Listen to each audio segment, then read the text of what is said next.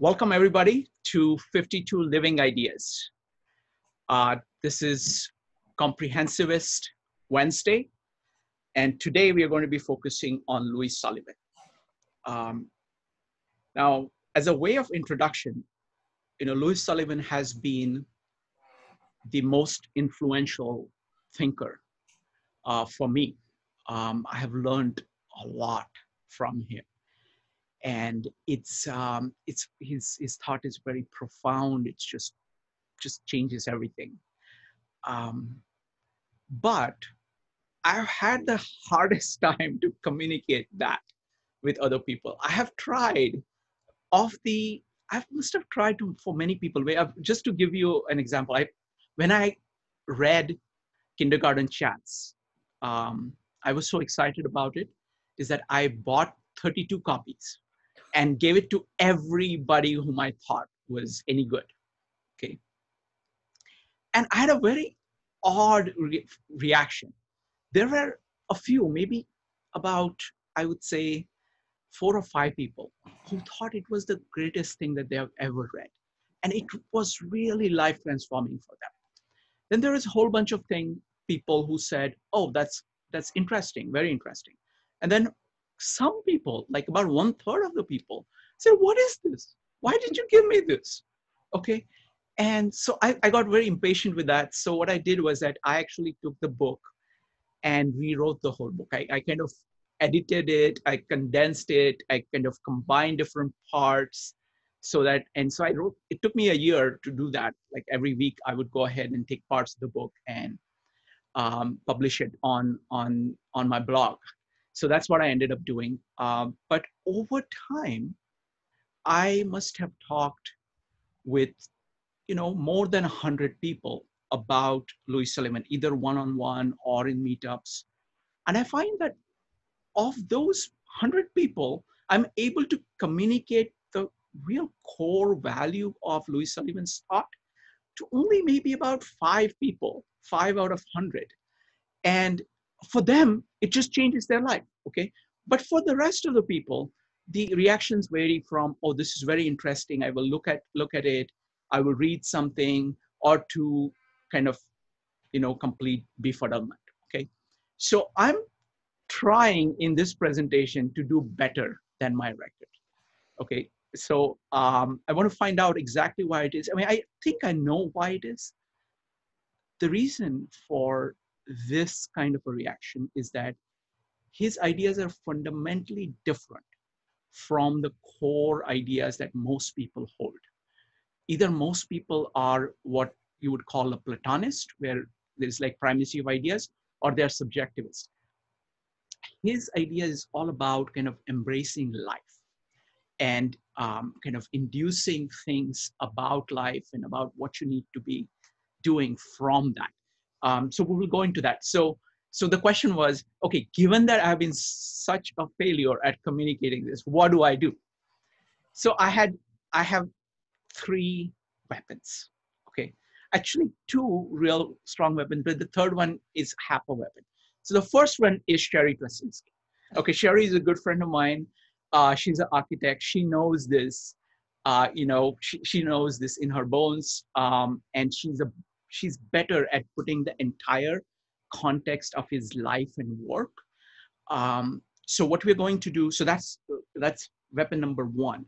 And I'll come to the second weapon later on. The third weapon, I'll forget about it. It's not that big. So the structure of this meetup is that first, Sherri is going to be talking about the life and work of Louis Sullivan. So that's first part. Then we will open it up to questions. Now, questions at that point are going to be only about the details of the life and work of Louis Sullivan. Okay. So what we're trying to do is that because it is such a hard thing to communicate, I'm going to try to do that in a systematic way. There are going to be multiple places where you can ask questions, but at each point, the questions have to be focused on the topic that has been presented. And then we will do general Q&A. And then you will have the opportunity of giving your takeaways. And that's where you can talk about everything, all your views and everything. You'll get 2 full minutes to talk about that. So keep that for the end. Okay, first we are going to just kind of understand what is being said, then ask general questions, and then give your takeaway. So that's how we're going to do. So the sequence is Sherri's going to talk about life and work of Louis Sullivan. Then we'll do Q&A. Then I'm going to talk about some key ideas of Louis Sullivan and why it is so difficult to, what are the core of his ideas? Why is it so difficult to grasp them? And what is the way of going about doing that? Then Sherri is going to come back and she's going to apply or show you how Louis Sullivan applied his own ideas to the problem, the most famous problem he's known for solving, and that is design of Skyscraper. He's called the father of Skyscraper. So she's going to analyze that. And then I'm going to come back and I'm going to talk about how I use Louis Sullivan's ideas to structure these meetups. So I'll talk about all the features of these meetups, which most of you are very, very familiar with. So that's, I think, might work. At least you will be able to see how these ideas can be used. One by Louis Sullivan himself, and one in a context that you're very familiar with.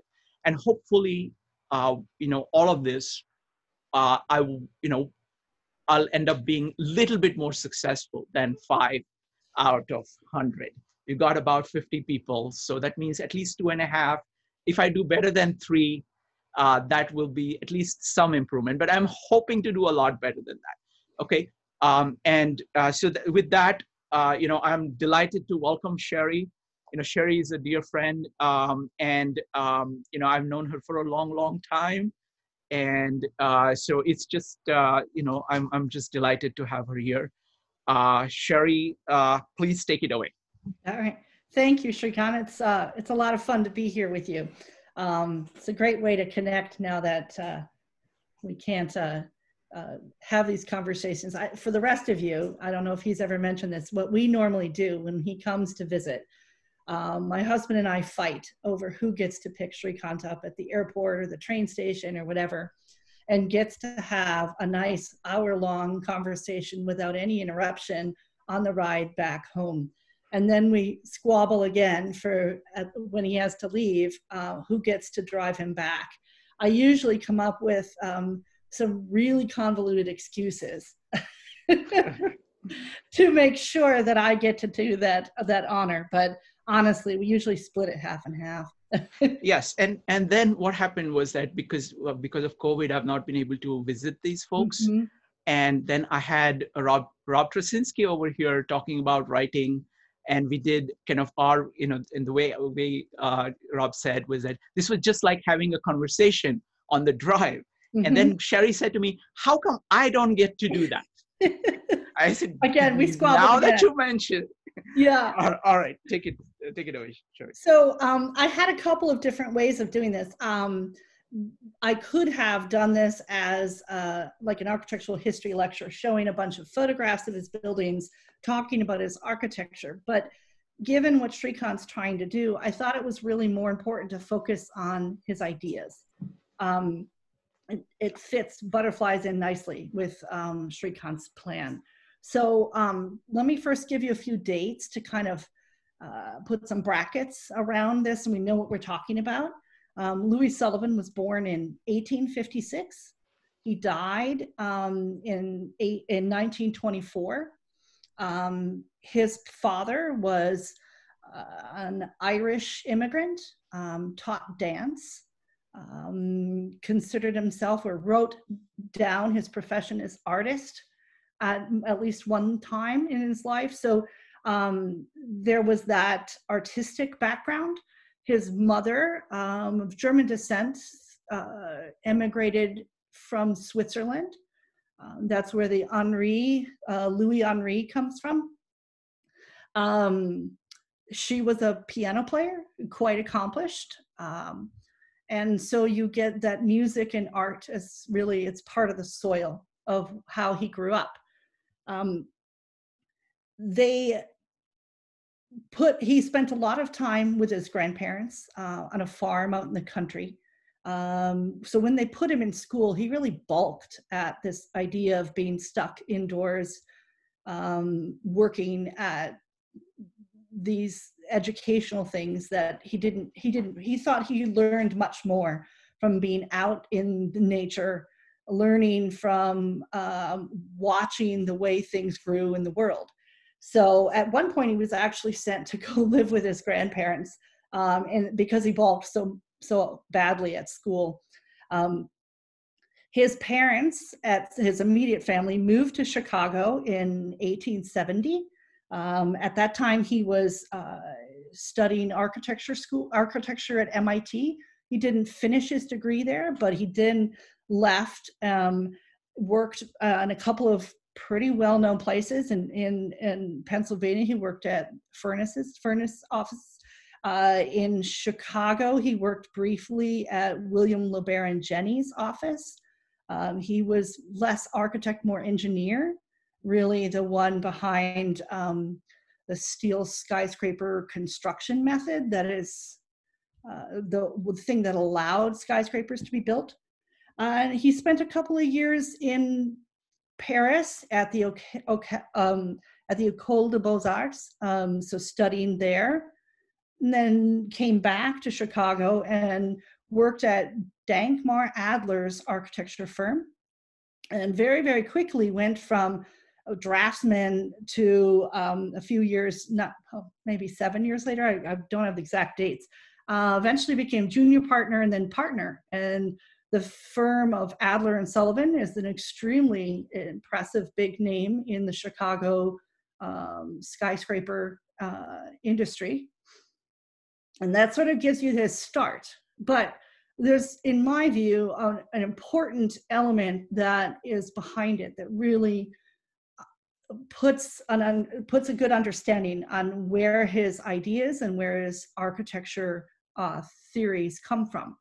And that is the story of the Great Chicago Fire. If any of you have heard of Mrs. O'Leary's cow, has anybody have heard of Mrs. O'Leary's cow? So it was 1871. Apparently, it was Mrs. O'Leary's cow who knocked over an oil lantern.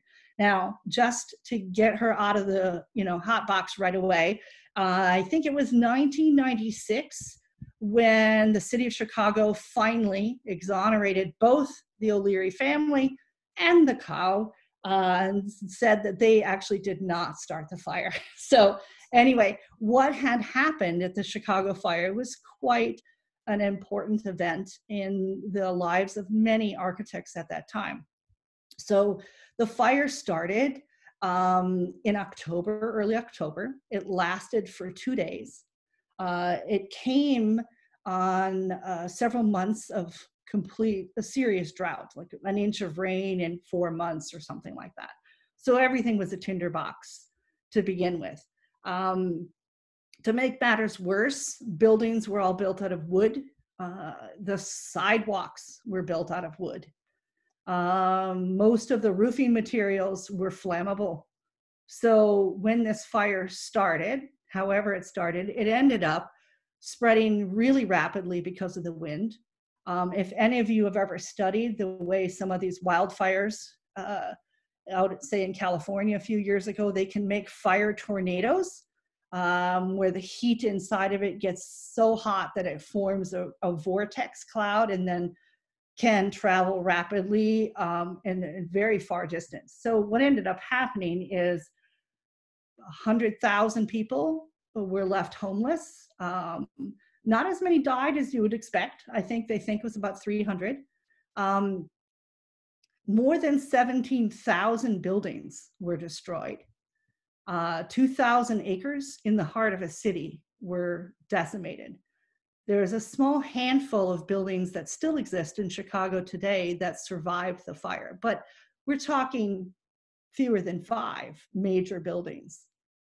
So on top of all of that, well, I think the worst detail of it was that 1/3 of all of Chicago's building value was destroyed in those 2 days. So you're left with essentially a charred rubble for a city.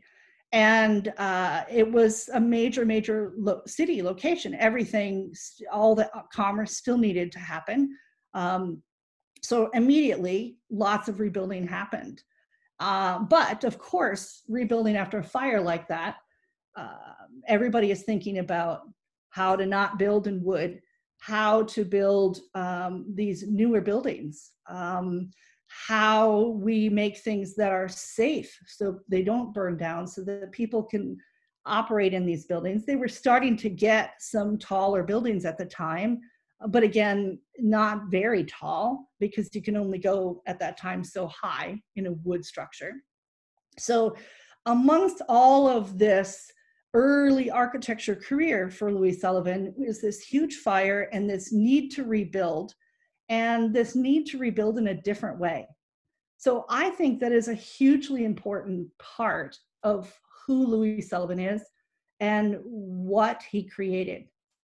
So of that, he, and by the way, if anybody ever wants to go to Chicago, at the location of the O'Leary building, the O'Leary farm, they have, that is now the Chicago Fire Academy, which is now world-class fire academy. I know firsthand how seriously they take fire study there, because I went to architecture school in Chicago, and we had to take courses from the fire chief on fire codes. And it was no joke. But they have a sculpture of a bronze sculpture of a whirling flame right at that same. So if you're ever wandering through Chicago, you can try to find the Chicago fire. But anyway, that's the big thing. I think that fire and the early beginnings of tall skyscrapers in Chicago was a huge part of what made Louis Sullivan what he was, and many of the other architects at that time. Most of you probably know that his architecture, he was Frank Lloyd Wright's boss at one time. They, I think, have a lot of similarity in their theories, in how they approach designing a building. Eventually they have a very different outcome, because you know, they each have their own personality. But I think that you can see some of that same DNA in both of them, that sense of you build what you build because it's what's needed. So we'll get more to that theory when we get to the discussion of his famous essay, Tall Office Building, Artistically Considered. It was required reading for every architecture student that I ever knew. But I think that kind of gives a bit of a touch. I don't want to get too much into the details later in his life, because I don't think that really reflects what the point of tonight's discussion is. But I think that kind of gives you a good grounding for where the fertile soil that these seeds of ideas grow out of. Excellent.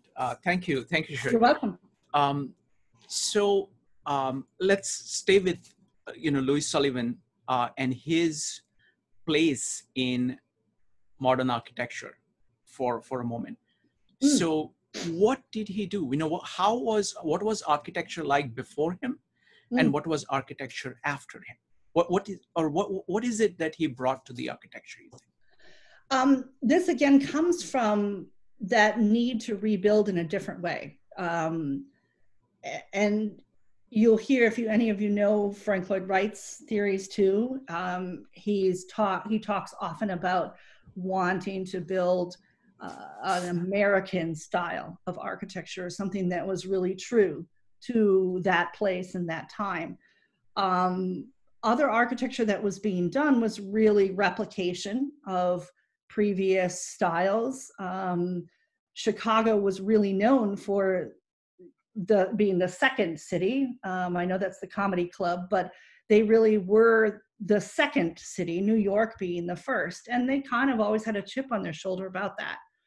So the architects, there's an entire school of architecture called the Chicago School, And they were really working, and Louis Sullivan was a big part of this, they were really working to come up with a brand new style of architecture that was wholly, uniquely American, that grew from the needs of the architecture,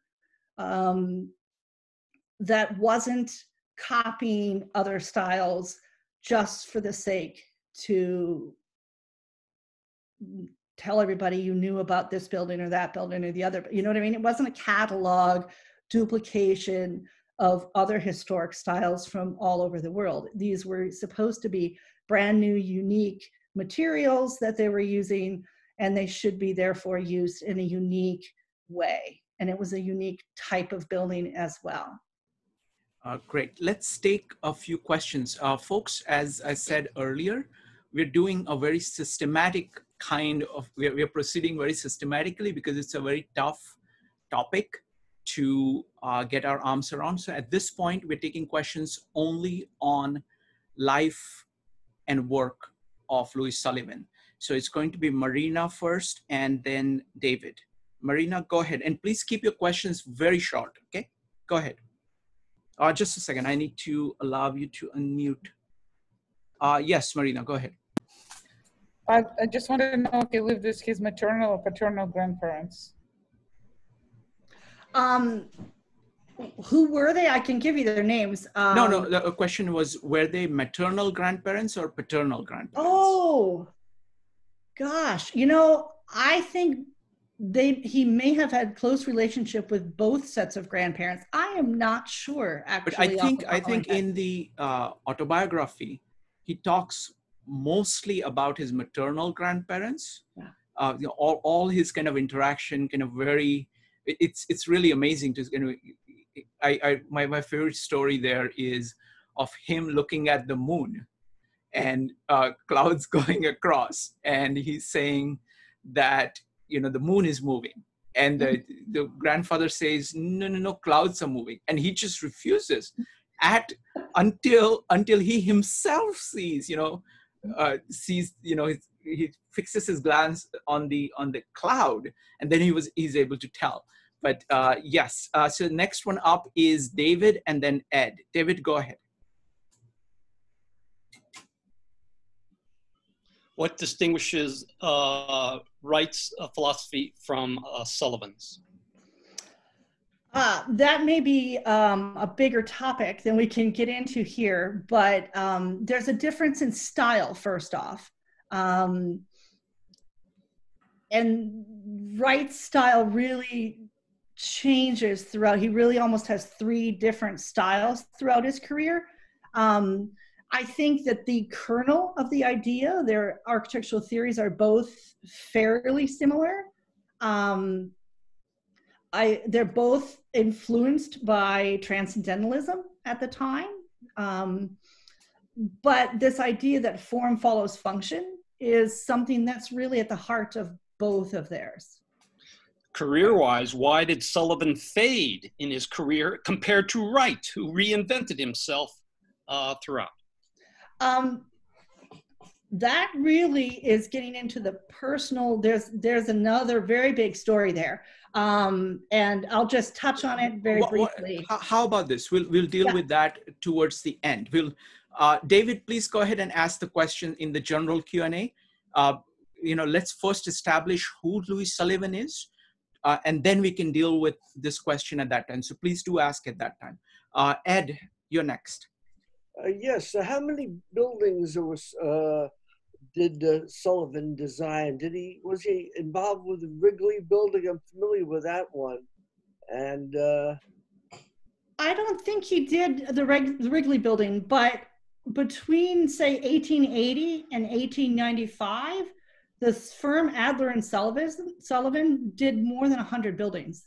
Wow. It was huge, huge. So partially maybe to David's question is he was just burnt out.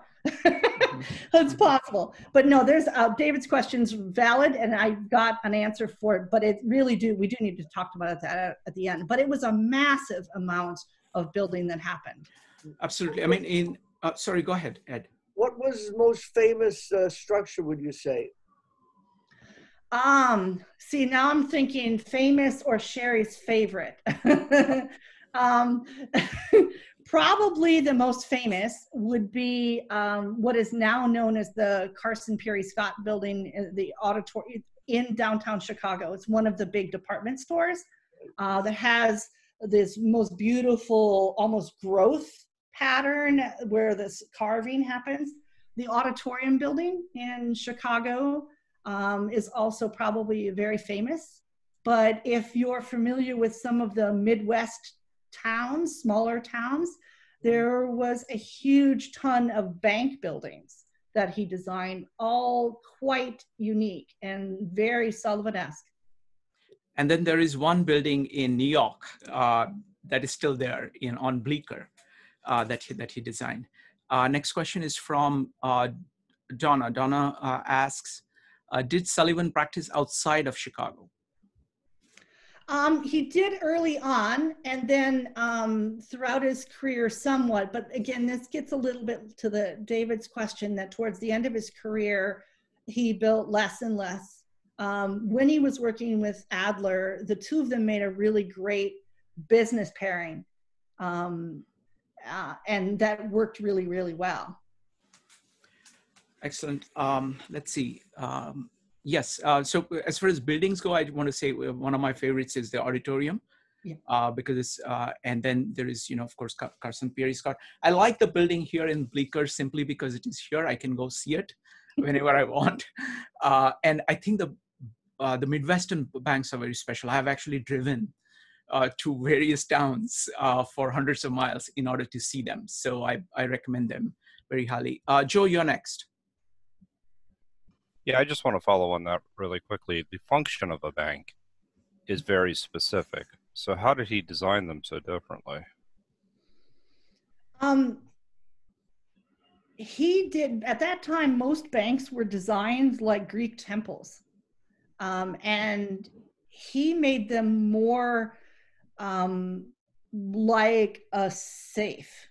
They were heavy, boxy, but with generally this beautiful arched opening, very decorated. So they were a little bit like a safe. I think that's a pretty good way to describe it. I think that's somewhere between a safe and a jewel box. It's Yeah. something like it kind of captures the feeling that it's a safe thing.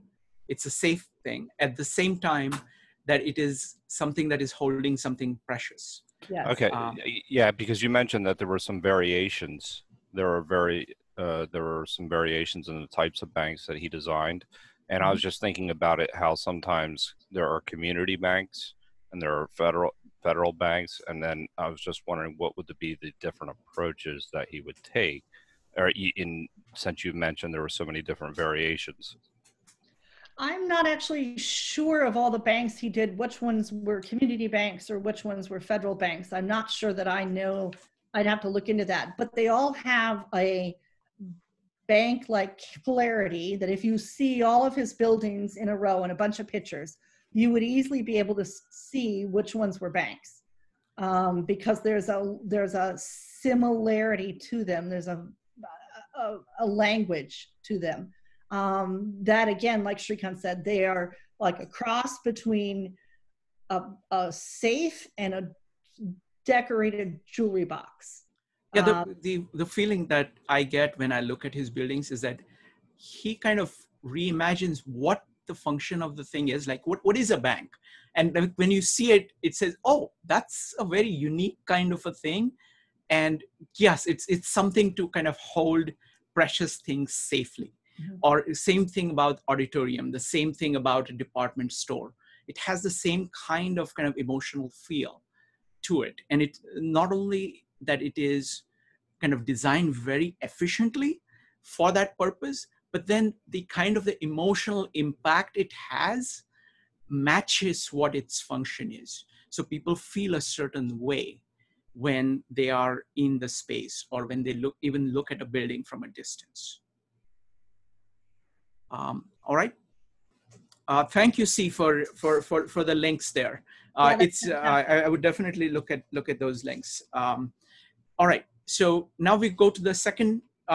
Sherri, you want to add anything, or can I go ahead? to my. I think I saw a couple of questions early on. I didn't get a chance to read them all. No, you don't need to read the questions. The questions is all my job. And what I'm doing is that I'm calling upon people to ask the questions. So you don't need to look at the. But there was a question there that somebody asked, what were the other architects that really came out of Oh, that's right. Yeah, that was David. Yeah, go ahead. William LeBaron-Jenney is, again, more of the engineer than the architect, part of the Chicago school. Adler and Sullivan, Burnham and Root, that's another major firm. Root is has some interesting architectural theories, unfortunately died rather young, so we don't get to see everything that may have come from him. And there's a few others too, but those, I think, to me, those are the core. So out of disaster comes opportunity. That's what you're saying. Yeah, yeah. Which is oddly what's happening right now. All right, folks. Okay, so let's go to the next one. So I will start. All right, so this is very challenging. I was supposed to talk about art of expression. And then what I realized is art of expression is really the culmination of these kindergarten chats. It's the culmination of his thought, because art of expression is how do you function? You know, what is the best way? Again, by the way, in art of expression, he doesn't mean fine art. It's not about artist. It is about how a human being should create things. How should you work? What is the best way of creating things, no matter what field you are in? That's what he's talking about. But in order to understand the how, what I realized was that the reason, I tried very hard. I tried up to a point where what I did was that I translated all the English into Marathi, which is a language I grew up in. I did not know English till 7th grade, so I know Marathi really well. And then I translated it back from Marathi into English, just to capture every kind of nuance, every connotation, and to see if I can put it in a more clearer terms so I could communicate it better. But I failed, because I found that the core of his thought is firstly metaphysical. It's about nature of reality, nature of life, and nature of human beings. And if you don't get that, you are not going to get anything from art of expression, because art of expression is all about how. And you cannot really do a proper justice to how. You cannot really grasp why he's talking about the how and how actually it works until you understand his view of human beings and what they can be. Okay, so I'm going to start with that. And today, I think, yeah, go ahead. Before he does, I forgot. Yes, please. You wanted me to give a brief background on what kindergarten chats is. Yes, please. Go ahead. Kindergartners. Late in Sullivan's life, he wrote this series of essays. It was originally published, I think, 52 versions. It was an old man thinking how to teach these young whippersnappers coming out of architecture school how to be architects. So he refers to it as kindergarten chats, meaning very elemental. But tongue-in-cheek, this is meant for people who've graduated with degrees in architecture. So to give you that background.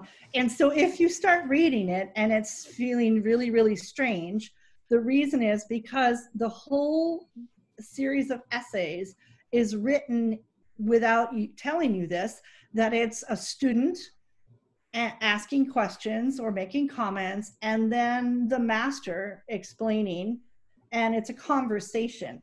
Now, it never tells you that, so you have to tell which paragraph, who's talking, who's saying what as you're reading it.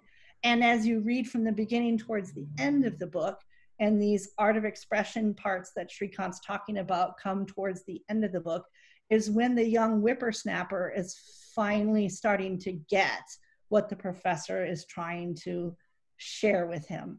So that, I think, is important background for what kindergarten chats is.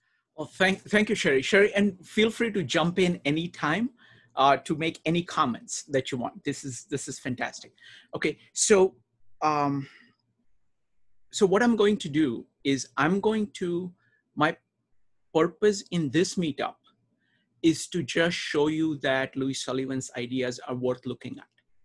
And if you are convinced about that, I put a link in the meetup for his book, The Kindergarten Chats, where I would recommend you start. Kindergarten Chats, there is, you can get it on Amazon, and there is also a link where it is now not copyrighted anymore. So there is a link for free online version of it as well. Yes, that's the one. And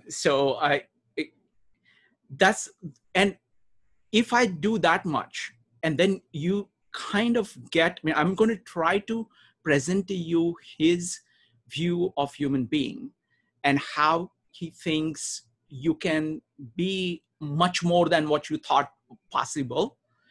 And how do you actually do that? That's what the book is about. If you think it is worthwhile, then I would recommend you go get the book, start reading it, and I will do a follow-up meetups, many if necessary, to work out every detail of this book. That's what I want to do. But today what I want to do is I want to just show you his viewpoint. And then we are going to do 2 separate examples of applying his ideas. So you can see not only that these ideas are different, but the power of the ideas. In one context, which has really changed the how all cities look with skyscrapers, and he's the father of Skyscraper, and he's going to show you how he designed core parts of the skyscraper, which everybody else after that ended up using. And then I'm going to talk to you about the meetups itself, these meetups that we do, and how those principles are used. So I'm hoping that will demonstrate that it's worth looking at this man's ideas. Okay, so that's what we are trying to do. So as Sherri said, the context is that a pupil who has just graduated from architecture school, thinks he knows architecture, comes to Louis Sullivan to learn more about architecture. And this entire book is about unfolding in the pupil of those natural, spontaneous powers which had been submerged and ignored during his academic training. The central purpose of this work of Kindergarten Chats is to liberate the mind from serfdom of traditions and to exhibit man's natural powers in their creative capabilities when expanding in the open air and spirit of responsible freedom, in other words, the true spirit of democracy, from which follows that operation of the historical feudal mind and the advancement of democratic mind that is placed in sharp contrast. So what he's saying is that he's saying that most people's view of what a human being can be is far from what a human being is.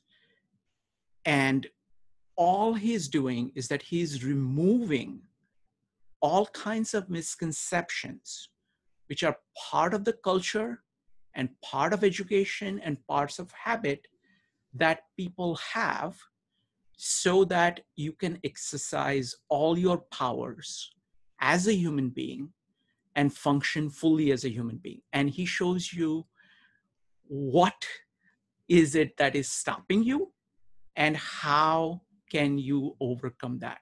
Now, I always like to do syntopical comparisons of ideas. So this is the same idea of Carl Jung when he talks about the self. He says that, people think only what they are conscious of is self. They don't realize the full entirety of what is possible. This is the same idea in Hinduism which holds that the God is within you. And it is all about not getting distracted by what is going on around you, so you can go to your core and act from your core. So this is the same idea. Now, Louis Sullivan is an artist. As Sherri was pointing out to me a moment ago. He's an artist, so he presents everything as a poet, full of metaphors. So you need to kind of learn how to take in. For example, for me, that's very natural. I'm a very visual person. I love metaphors, and I grasp things. So for people who are not used to taking in information that way, it is hard. Many times when people are breaking new grounds, they are artists, like people like Michelangelo, who showed what human being can be. Coming out of the Middle Ages, people thought that human beings was this abject creature, and there you have David. Now, he would not be able to put in words exactly, but he was able to show it. So it is similar phenomena here, that he is presenting it to you. So what I'm going to do is that I'm going to read a bunch of paragraphs, very short paragraphs, and we will discuss them. And Sherri, feel free to jump in. So the first thing is, the purpose of this book is to liberate your mind from traditions that are stopping you. The second point I want to make is the main theme of his, which is form follows function. So which is about kind of nature of life. And then I want to culminate with 2 points. One, about nature of man. What does it mean about nature of man? And then what he says about thinking. What is actually thinking? And that's where I'm going to stop. So it basically lays out his view of life, human beings, and what is possible to human beings, okay? And then we will go directly into applications of that. All right, so I'm going to start with, let me see, give me a second. All right. So he's talking about his core idea is form follows function, okay? That's it. He's written an autobiography called Autobiography of an Idea. So he says, look, that's the only idea I have, one, okay? And what does that mean? That means that all his observations, he has drank in all of life, in all its complexity, all its ups and downs, all its variability, all its detail, all its large vistas. And he's kind of boiled it down to this one idea. And then he engages life. He does things using that idea. So it's like if you can imagine, it's like taking the whole and bringing it together onto this one point and then diverging out from that. And that is the core of his thought. So if you get that, you get everything that he's saying. If you don't get that, you don't get anything. Okay, so that's what it is. Now, what is this idea? So I'm going to describe it in about 7 or 8 different ways, 7 or 8 different aspects, and maybe some of these will resonate with you. Okay, so first one is that the initiating pressure of a living force and the resulting structure or mechanism whereby such invisible force is made manifest and operative. So the pressure, this invisible pressure of living force, we call function. Okay. And the resultant form, the structure that is formed and structure through which it is carried out, is called form. Okay. Hence the law of function and form are discernible through nature. So another way of looking at it is that there is outward appearances of things. That's the structure. Most people are enamored by that. Most people think only in terms of that. When you are trying to identify function of something, you're trying to see what is the living force that is creating that structure. Okay, that's when you're focused on the function. Let me put it a couple more different ways. I'm using his words, and then I'm going to talk a little bit more about each of them. Okay. This is one of the most simplest and astonishing things. It says a thing looks like what it is, and vice versa. It is what it looks like. Outward appearances resemble inner purposes. So it's a way of saying that when you see something, don't just stick with that. Don't just focus on the forms. Always, instead of just saying what is, so another way of looking at it is that the form is what is it as you're seeing it. Function is why is it the way it is? What is driving it? What is the living force that is creating it? Okay, so so it is outer appearance and inner purpose, that distinction. Another way of putting it would be, let me take, what would be a good, let me take this one next.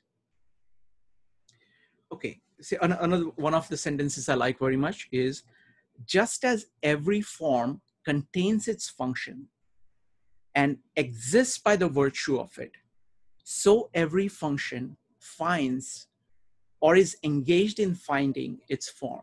So you can come at it from both sides when you're trying to understand form or function. When you see something, you say, how did it come to be? Now, it could be anything. It could be something that you made. It could be something in society, different structures of the society. It could be the words that you're using. It would be the way you are moving.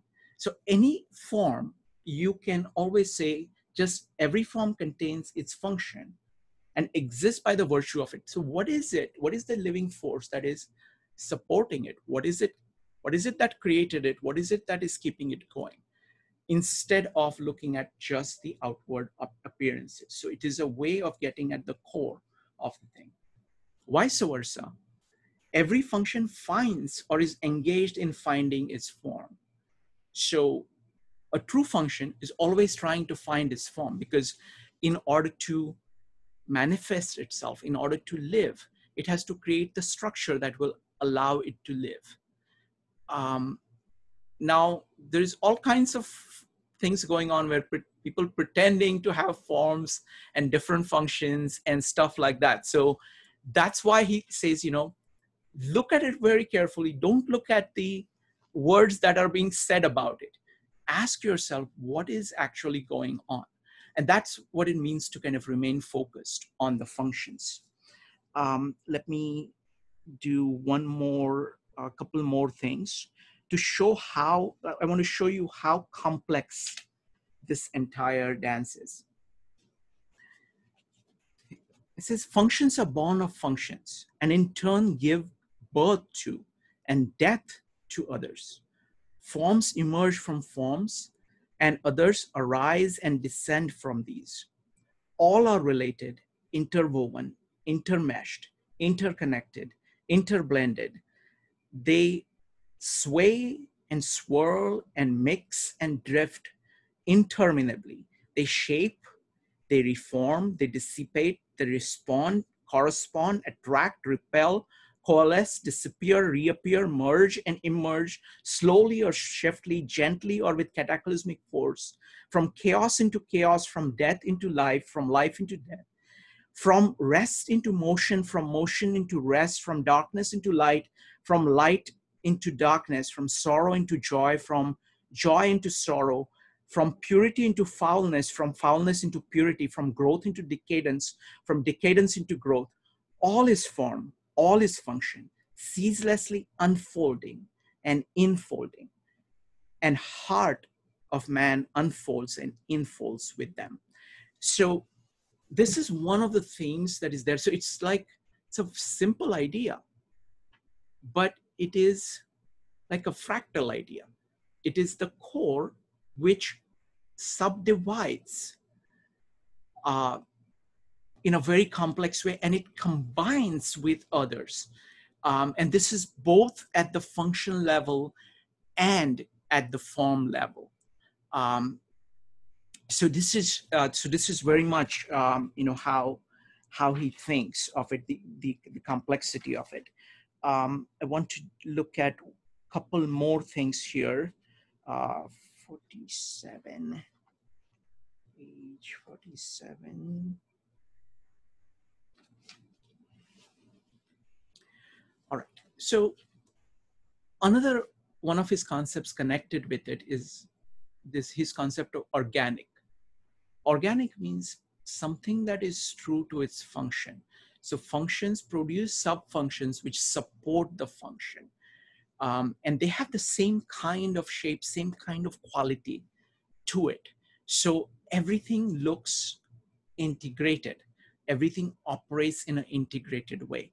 This is opposed to people kind of borrowing pieces of their soul and kind of putting them all together, like a mishmash of things, versus organic. So this is another way of looking at it. I just want to see how we are doing on time. All right, we are a little bit behind. So I want to now look at his view of human beings, okay? And then I'm going to talk about thinking, and then we will go to specific examples.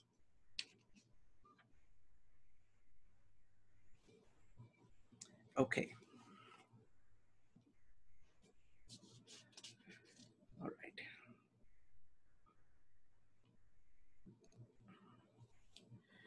So he's asking, what are the characteristics of a real architect? This pupil asks him, okay? This is, and the answer that he gives is actually not about architects. He says, what is the characteristics of a real human being? Okay. He's saying, first of all, poetic imagination. Second, a broad sympathy, a humane character, common sense, and a thoroughly disciplined mind. Third, a perfected technique. And finally, an abundance and gracious gift of expression. We see a human being as active, alert, supple, strong, and sane. A generative man, a man having 5 senses all awake, eyes that fully see, ears that are attuned to every sound and nuance. A man living in his present, knowing and feeling the vibrancy of that ever-moving movement, with heart to draw it in and mind to put it out. The incessant, that portentous birth, that fertile moment, which we call today. As a man who knows his day, who loves his day, who knows and loves the exercise of life, who rightly values strength and kindliness, whose feet are on the earth, whose brain is keyed to the ceaseless song of his kind, who sees the past with kindly eye, who sees the future in a kindling vision, as a man who wills to create. So shall our art be. For to live, wholly to live, is the manifest consummation of existence. So that's what he thinks a man is. Okay, not what he could be, but that's what he is. You know, that's what you are. There are things that are stopping you from being fully that. Now, I want to take a moment to give you his thoughts about thinking.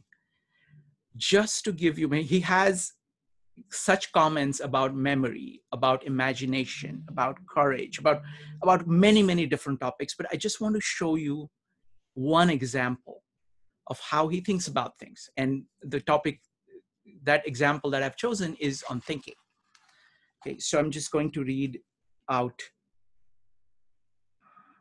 Okay.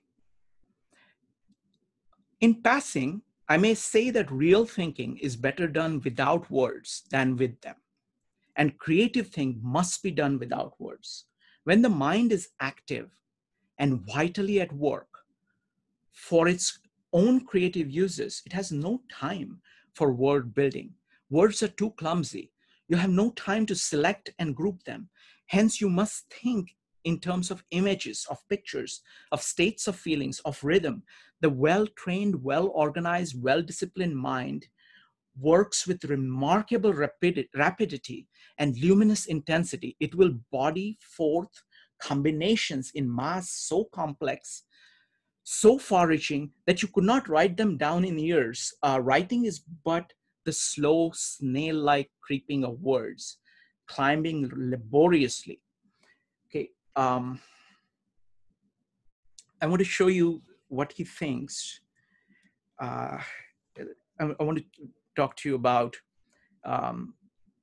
what he means about thinking in the present. He says, but the reality is of and in by, okay, the reality is of, in, by, and for the present, and the present only. Bear this strictly in mind. It is highly important.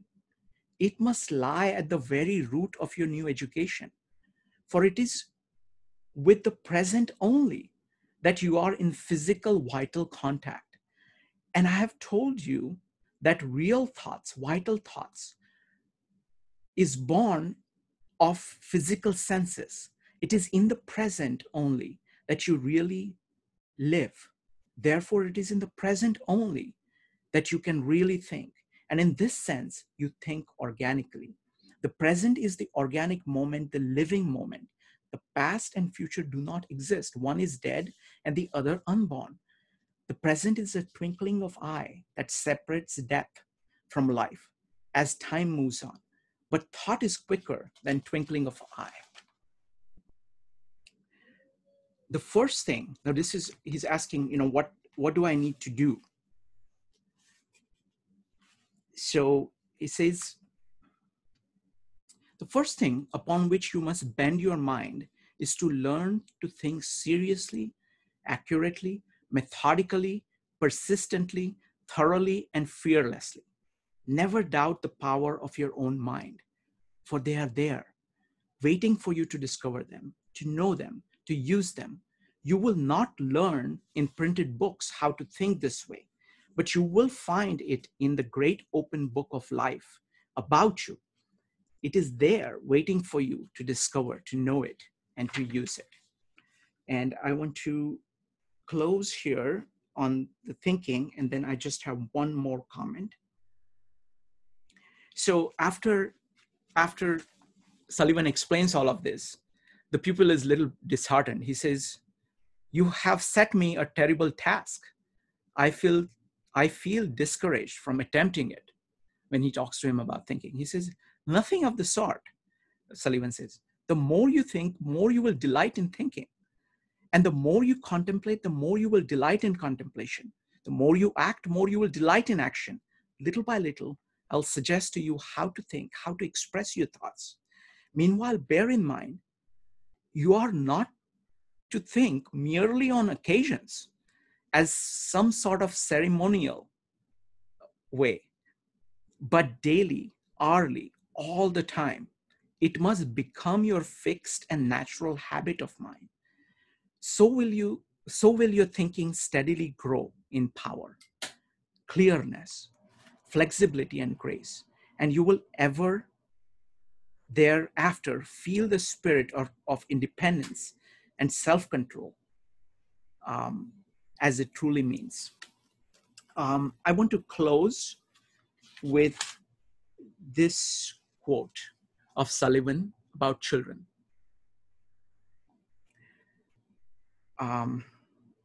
He says, "Let us remain children as we grow old. For I tell you, if you kill the child in man, you kill the man in man. No truer saying was ever said than this. The child is father to the man. So recall to your heart your childhood, which is looking at you with wistful eye and not so far away." So what he's saying is that this is all within you, and it's all about kind of recalling it back and starting out. So that's what his whole approaches. Now, I don't know, I think we can, Sherri, are you there? Yes. Okay, so let's take a few questions. Sherri, you want to add anything? All I want to add there is what a poet, right? Yes, yes, yes. I think honestly, he felt at the end of his life, he was more of a poet than an architect, that just sometimes his poetry was buildings. Yes. Okay, now let me see questions. So Jackie, you had a question. Go ahead.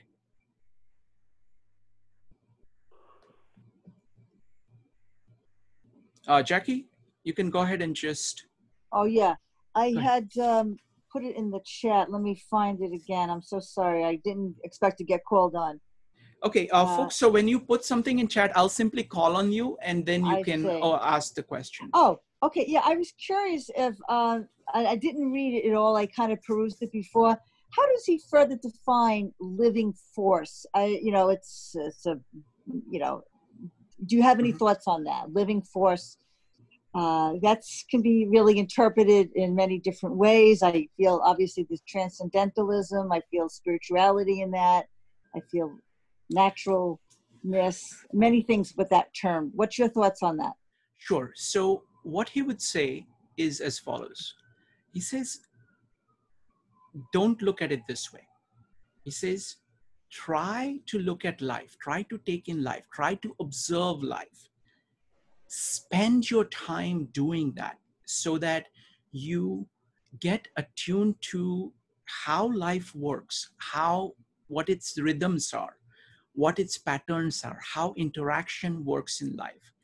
And when you actually grasp that of how it is functioning, then you would have some sense of what it is. That's how he approaches it. It's a profoundly inductive discipline. Next question is by, let me see. Okay, I'm kind of lost track of questions here. Give me a second. Yes, Marjorie. Marjorie, go ahead. Yes. So in listening to you, I must say my background is taking complex thoughts and writing them in a way that people understand. Mm-hmm. So when I listened in the beginning and you were talking about design and form and function, my mind was obsessed with all of the bad design that exists. I mean, not only the bad design. So, you're telling people to look at design and the function comes out. It's sort of idealistic. And apparently there was even a book that I think was recommended by the Center for Inquiry that I bought about how even in nature, all the things that are wrong with us, where the form does not support the function. So I get kind of stuck there when you're talking about all of that, with all the things running through my mind that are wrong with form and function in nature and in design in general, especially. Okay, can we respond? Okay, yeah. Sherri, you want to go first? Sullivan was if you read all of his work, you'll find some incredibly hilarious, biting responses to other buildings. He didn't want you to think that people other than his and people who followed in his sort of mindset, those buildings, not the other buildings. But no, his if for no other reason, if you're interested in architecture and architectural history, his reviews of other buildings are worth reading more than anything else. You're right. There's lots of bad design, especially in architecture. But can I say something? Yeah, what I'm saying here is I think something that interferes with him communicating with people is he says, look at function, look at form, this is what happens. And that's not true. It's ideally, this would happen. Marjorie, can we respond? Okay, let's not do follow-ups because I want to give as many people chance to talk because this is like, we have only few chances here. So let me go ahead and respond to it and then we'll go to the next person, okay? All right, so firstly, I would say that Sullivan holds that most of the forms are terrible because they are actually not forms of what they say they are. People are actually trying to do something very different. So when you're trying to build a building, they're actually not trying to build a building. They're trying to, let's say, impress people. They're trying to pretend that they know what is going on, something like that. So most of the designs are based, I mean, they would say, he says that the function and form are kind of purported function and forms do not match. So the function must be something very different. And then it's all about finding out what the function is. So I would agree that there is a lot of forms out there, most of the forms, which are terrible because most of the functions are terrible. And so it's all about saying, what is it that is there? And in terms of the forms in evolution, typically the context in which this happens is that when some function, like for example, in upright posture gives so much benefit for human beings that some small things, some things which are relatively small in terms of impact on you, those designs don't get optimized because the top, like for example, stability of the lower back gets a thing. But that's a detail. So I'm going to go with Sanjay next. Sanjay, go ahead. Yes, so I agree that what Sullivan's talking about is integrating the form and function together, and that to make things, to design things, you want to have them follow each other. Now, there's a question that I have because I think, I mean, in general, it's very difficult to do this, and obviously he understood this, but the question I have is it true that a form will always have function and that a function can always be realized in a real form? That's part of my question, but at the same time, I also have this other side of it, which I'm wondering, maybe I'm looking at it incorrectly, that maybe what he's saying is that given a form and a function, as a pair, it's up to the artist's or the architect, in this case, architect's role to find out how to make that happen. I mean, I'm not sure which. Okay. What he's saying. Okay. Let's do one thing. This was the most abstract thing from this entire presentation. What we're going to do next is basically showing how these principles or this form and function apply to two concrete examples. One, design of Skyscraper, which he did, and second, on to these meetups that we've been doing. So I want to, and let's take questions after both those applications. So maybe hopefully things will become clearer with that. So Sherri, take it away with the next part. Okay. So I believe my favorite essay of Louis Sullivan's is his essay titled "The Tall Office Building, Artistically Considered." And this is my copy of it when I was an early architecture student. You can see it got heavily highlighted. So it was a big impact on me. So for those of you who didn't get a chance to read this entire essay, I'm just going to read about 4 or 5 paragraphs of this that will, I think, gives you a really great explanation of how Louis Sullivan used this idea himself in his own work. And I think that really helps clarify a lot of this. So here we go. Let us state the conditions in the plainest manner. Briefly, they are these. Offices are necessary for the transaction of business. The invention and perfection of the high-speed elevators make vertical travel that was once tedious and painful, now easy and comfortable. Development of steel manufacture has shown the way to safe, rigid, economical constructions rising to great heights. Continued growth of the population in great cities, consequent congestion of its centers, and rise in value of ground stimulate an increase in the number of stories. These successfully piled one on top of the other react on ground values and so on by action and reaction, interaction and interreaction.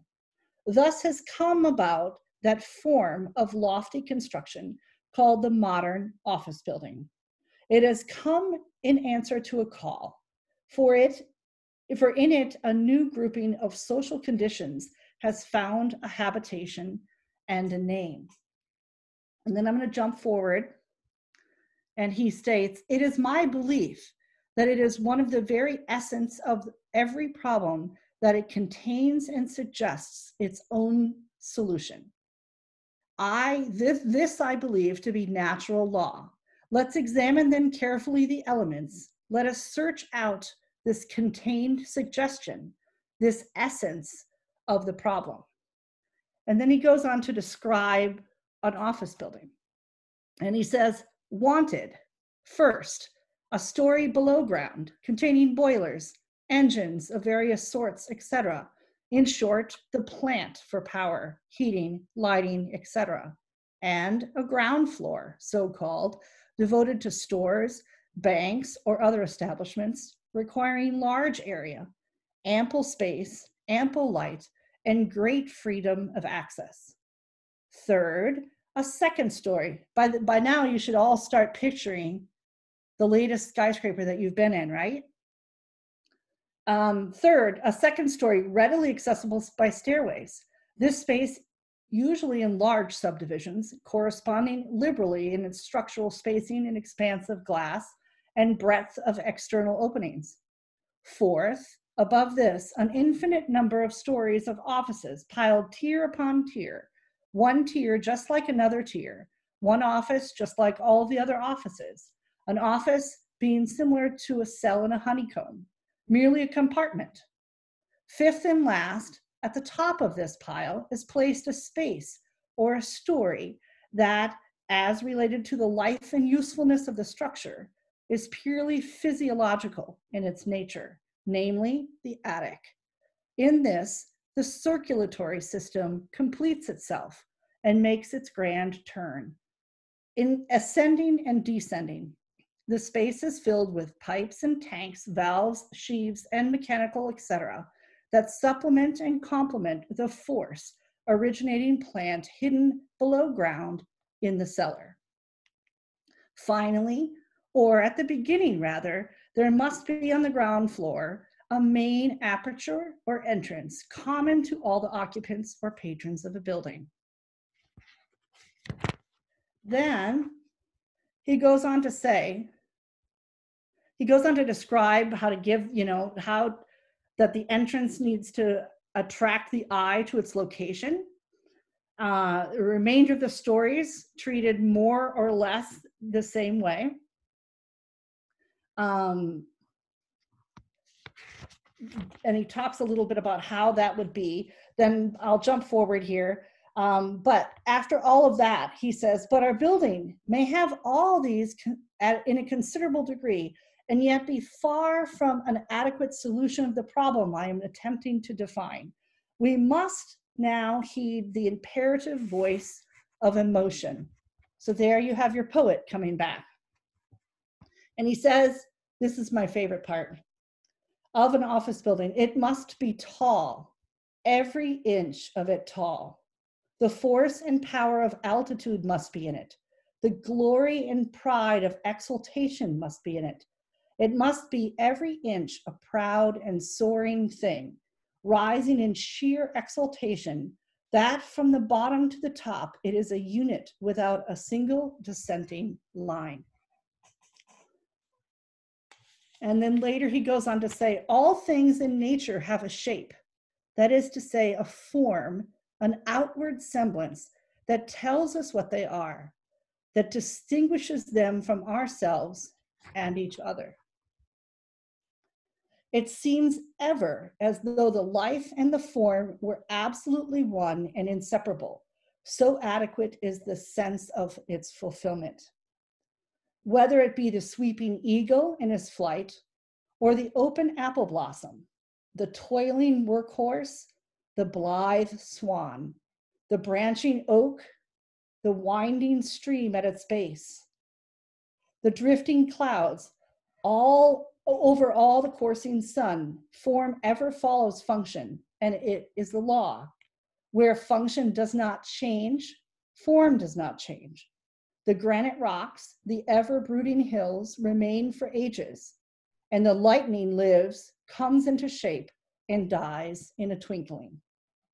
It is the pervading law of all things organic and inorganic, of all things physical and metaphysical, of all things human and all things superhuman, of all true manifestations of the head, of the heart, and of the soul, that the life is recognizable in the expression that the form ever follows the function. And that is, I think, his best example of how he puts his own ideas to work in his very own work. Okay, let's take some more questions. So anybody who has a question, you can just go ahead and type in exclamation mark. I'm very eager to see, how much kind of is getting through. And what we're going to do is that then we're going to go ahead and do the, takeaways. So I want to get a sense of what is it that you got so far. So Mike, go ahead. Oh, just a second. I need to unmute everybody. Yes, Mike, go ahead. Mike, you need to unmute yourself.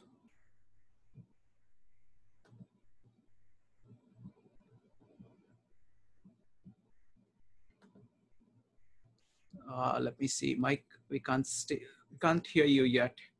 Let me see if I can find you. Got Yes, it. Okay. Yeah. There we go. I've learned about Louis Sullivan through the eyes of Frank Lloyd Wright, having originally started in Chicago, although I'm about 19 times removed from Chicago. And I got the impression that there was a similar relationship between Louis Sullivan and Frank Lloyd Wright as to the relationship between Tesla and Edison. And it was sort of both friendly and adversarial at different times, and Frank Lloyd Wright was eventually fired from that organization, and then started out, then became intensely productive on his own. I also, and these are fragments, the other fragment is Ayn Rand's story about the fountainhead is variously thought as being the story of Burnham, the story of Sullivan, or the story of Frank Lloyd Wright, all three of which had rather colorful lives. They were both marketeers and engineers and creative in all those areas, and they all lived on the fringes of economic disaster. Any comments on how that all fits together? Because I only know the pieces, having read Fountainhead and admired it, but still not understood it. Yes, I can take that. First, to get to your comment about Wright and Sullivan. Wright worked for Sullivan, and the bad blood that came between the two of them, I think they always deeply respected one another after that. But what happened is that Wright was taking clients, moonlighting clients, which is a pretty massive no-no. He could have brought those clients to Sullivan and worked on them as part of the firm. And I'm sure Sullivan would have gladly done that. That's a very common thing to have done. But so he got himself, Wright got himself in a little bit of hot water by moonlighting. That's really where that comes from. But on to your discussion of any relationship between Burnham and Root and Wright and Sullivan and Ayn Rand's work, The Fountainhead, that is project I am currently working on, so I can't get into too much detail about my part of the project, but I can tell you that there is architectural history here that she was inspired from. She very explicitly told Wright, she contacted Wright before the book was written, or attempted to contact. Eventually she got in touch with him after.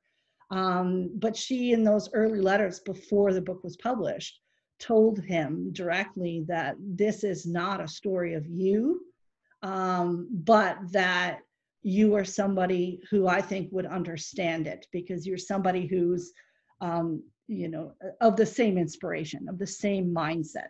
So she wasn't, she was certainly inspired by this history that was happening at the time, because that really was this question of how do we build? It was a real valid thing that was happening at that moment of history. But was she lifting stories? Not directly, like any fiction writer she was inspired by. But there is a future project, I don't know how long down the road, that gets into much more detail of that. Maybe someday we can do that instead. Sure. I will just do, I'll just add one more thing. So the ideas, architectural ideas of Howard Roark are Louis Sullivan's ideas, or the idea of form follows function, which is, you know, his whole approach in, you know, in Fountainhead. That is, that idea comes from, you know, our idea comes from Louis Sullivan. How about, Sherri, how about we take David's question about why was it that Frank Lloyd Wright was successful and Louis Sullivan was not? Go ahead. Let me go back and say it wasn't just Howard Roark's architectural theories, are Ayn Rand's distillation and philosophical tinkering with this idea of form follows function, but it also comes from William LeBaron-Jenney, it comes from Root, it comes from Byrne, it comes from a lot of things that were happening at that time. So I'm sorry, Shrikant, I'm going to correct you on that one. Absolutely, anytime, anytime. What was the other question? So that the other question was the original question that David asked. Why is it that Frank Lloyd Wright was successful at a time where Louis Sullivan was not? Towards the end of his career, Yeah, Frank Lloyd Wright spent an awful lot of his career at the brink of financial disaster too. And that has a lot to do with his own personal finances, his own choices in life. But he also had, so I wouldn't go so far as to say that Wright had success where Sullivan didn't. They both had disasters in many ways. And Wright's sometimes, I mean, he had almost like 3 separate careers, and sometimes Wright's dilemmas were because of his personal life boiled over into the press and frankly, just turned people off, and they wouldn't hire him. But eventually time would go by, and then he became, it's like a whole section of his career. With Sullivan, from the fire that happened in 1871 to the World's Fair in Chicago, I think it was like 22 years later, something like that. Chicago had rebuilt itself so much. So you have to really understand, Sullivan was hugely successful at the time. But during that World's Fair, Chicago had been spending all that time growing its own architecture, its own style of architecture. And there's books about this, about the White City. There was a push to bring in a whole bunch of architects from New York City, McKin, Mead, and White for one, which were very historical architects, and to design this massive temporary city, that's what a World's Fair city was, to do this whole entire city in this classicism style. And of course, this is very much against the very core of what was happening in Chicago in the last 22 years. and the core of what Sullivan and so many others in Chicago were fighting for. And there was quite a brouhaha. And eventually Sullivan was granted permission to design one building, the transportation building. My earrings, I don't know if anybody can see them. They are, oh, I don't know, you probably can't see them. Yeah. They are the ornament detail of the transportation building. Of course, all of those buildings were temporary, so they're no longer there. Although part of the archway is part of the Chicago Art Museum. So this whole brouhaha happens, and this development, this kernel that was growing and making an impact. And one of the things I didn't mention earlier is this ideas ended up inspiring architects all around the world, eventually coming back to the US as international modern style, and modern style from all over. All of these ideas went out into the world, but where they didn't take hold is right in Chicago. And that really kind of broke him. So by the end of his life, he was a bitter, angry man, living in a seedy hotel. And that's sadly how his life ended. Sorry about the downer. But you have to say that you have to also, to kind of complete the thing, is that is the time when he wrote Kindergarten Chats. Yes, it is. Autobiography of an Idea, and a system of architectural ornaments, which are the three things which really kind of capture the core of his thought, because before that he had not written that much. And we would really some essays, but but nothing of that scale, right? Of this. So that became his time to write, his time to get all of his ideas down on paper. And honestly, they have been, I mean, think of where they've gone. They went to Frank Lloyd Wright, they went to multiple architects overseas, came back to the US just before World War II, when all of the Bauhaus professors left because they didn't want to get captured by the Nazis. Gropius and Mies van der Rohe, all of them, Louis Kahn, I mean, they all started architecture schools all across the US, and those kernels of ideas really formed all those architecture schools. And then on top of it, those kernels of ideas went inspiring Ayn Rand to write The Fountainhead, which I think now 50 years, no, I guess it's Atlas Shrugged that's 50 years later still on the bestseller list, but it's a huge bestseller. I believe every single architecture student has probably read it. I found myself strangely the only one who hadn't when I was in, I think, the second year of architecture school, second, third year. I was the only one who hadn't read it. Yeah, so very powerful. His ideas have really succeeded, but I don't know that he ever saw that. Next one up is, it's going to be Paul, Marina, and Dave next. Paul, go ahead. Paul. Yeah. I'm working on it. Yes. Sorry. I hope that I won't disappoint you. I'm really glad that you brought Louis Sullivan, which I knew a little bit about before, because I am involved with design. I'm building houses. Fortunately, I am reasonably well off now. I can design what I want and build what I want, and then I am selling it afterwards. Nice. And I am definitely much more influenced by Lloyd Wright, because his mainly his Pennsylvania houses, I think the best ever built, the nicest building, private building ever built. You know, I know that it was built in the 30s, but it is unbelievable. And that's what I would call that it's organic building, because it's perfectly designed into the atmosphere and into the nature, much more than Louis Sullivan ever produced. I like his buildings a lot. In my hometown in middle of Europe, the department store was basically designed according to him. It was only 7 stories, but for middle Europe it was a lot. but it was completely designed by his school.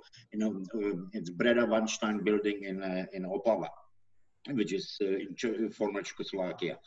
And I knew that it was in his style when I was still there in school.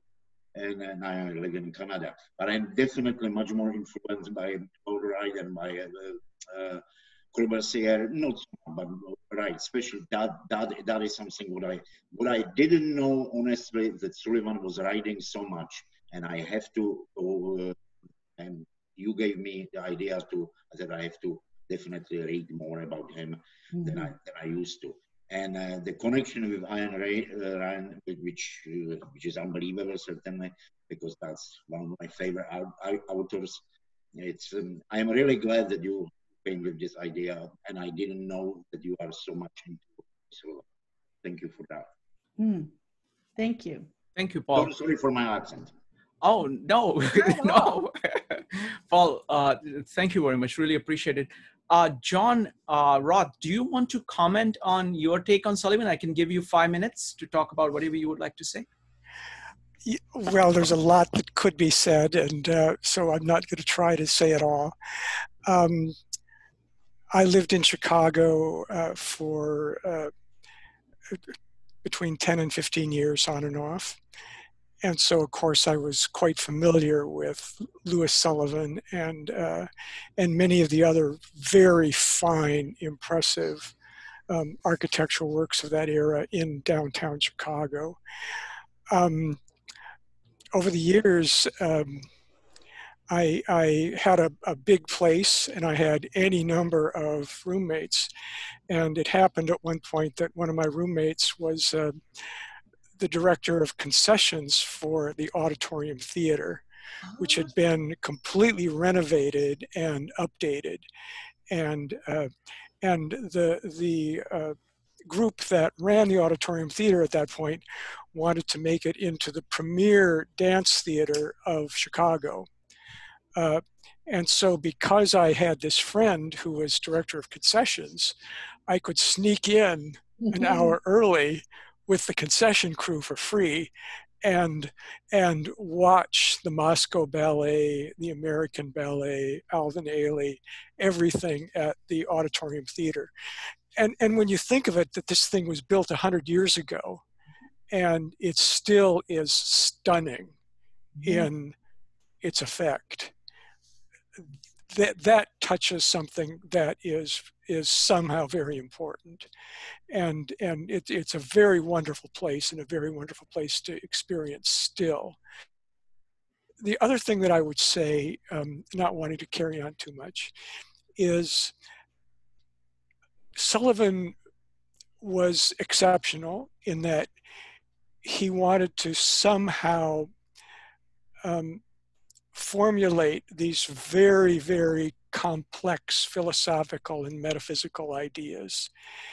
And I think that was quite unusual at the time. And even though some people kind of make grand manifestos, Le Corbusier had manifestos, Frank Lloyd Wright had manifestos, but I'm hard pressed to think of one that is as deeply philosophical, and I would say even spiritual in nature, as Louis Sullivan. And the other thing that I'd say at this point in time is it's very much out of fashion. And I'm hard pressed to think of an architecture convention or an architecture meeting or an architecture society where I can think of contemporary architects who say and behave in this manner.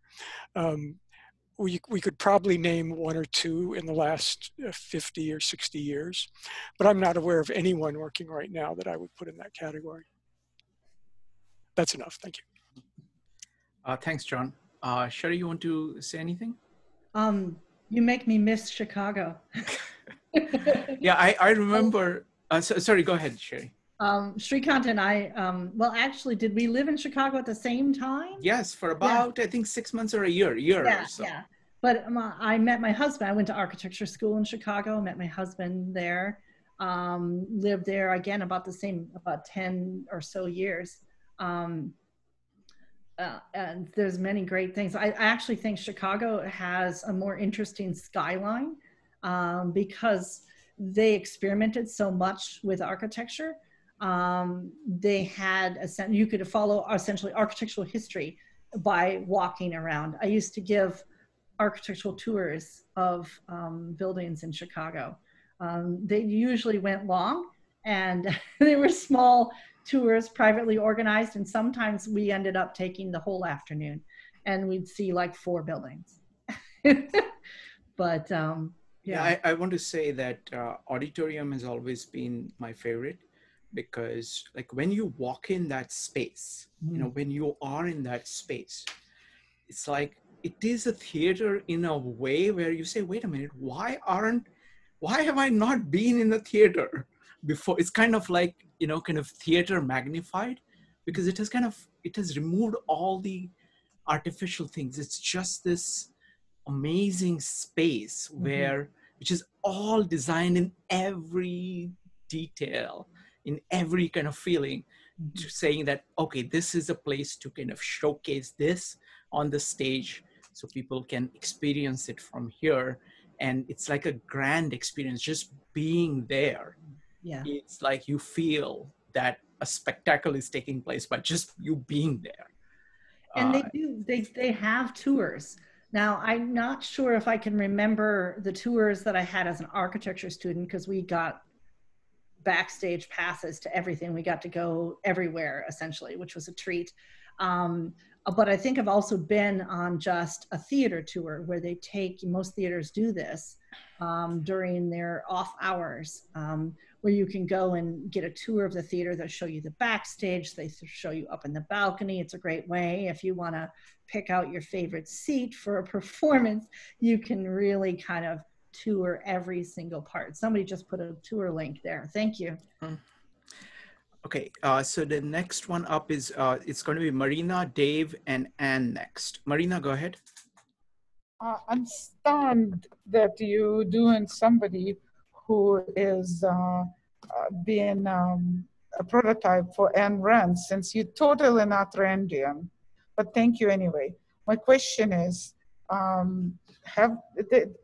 did Anne ever met him, or what was the intersections, if any? You mean between Ayn Rand and Louis Sullivan? Yeah. When Ayn Rand started doing her research for the Fountainhead, I believe that Louis Sullivan had already passed away by that point. He died in the 20s. So I don't think she ever met him, but she did research. So I'm sure that she was aware of him. She lived for a while in Chicago. So I'm sure that's part of her background, just part of the amount of research that she did. So did she meet Lloyd Wright? She did. She met Frank Lloyd Wright on a couple of occasions, not until after she had tried quite earnestly to get an interview with him before her book was published, The Fountainhead was published. But there's several letters between the two of them. They spent some time together, and she eventually hired him to design a building, a house for her and her husband, but they never built it. They ended up staying in New York City. Okay, next up is Dave. Dave, go ahead. Thanks very much, Shrikant, and the great presentation. Snuck away and looked at the bank buildings. It seemed to me that these good designs are subliminal. They're talking to the subconscious.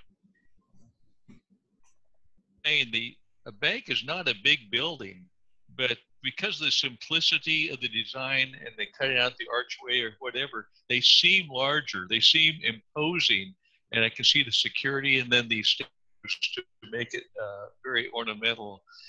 That yeah, to me that's the thing about. Oh, and then the skyscrapers going straight up. It looks like they're ready to take off. It just everything. You just speaking to the. Yeah. And you can see that really his, he talks about this in Tall Office Building, that the entrance needs to have something that catches the eye. And so if you think about a painter or a sculptor, they will use texture or contrast of some sort to draw your eye through the work of art. Well, that's exactly what he's doing. If you look at his banks, you cannot miss that entrance. That's just not possible unless, of course, you don't have the sense of sight. The other thing I would say is that, I mean, the point, Dave, the point that you're making, that it actually speaks to you at a subconscious level. I think that's profoundly true, and that's by design. That's by design for him throughout. So what he's trying to do is that he's first doing the function design. So he's saying, okay, what does the building need to do? When he's designing anything, he's kind of working all of that out. Then at the final stage, he's saying, what is the proper emotional leitmotif of this thing, which matches what this building is to do. So for example, if you're designing a house, what is the leitmotif of an office? What is the leitmotif of a kitchen? And it must feel that way. And that he builds a whole bunch of things, he builds that on the top of it. So very much so. Next one is by Anne. Anne, go ahead. Anne, you need to unmute yourself. Okay, Anne, go ahead. I've unmuted you.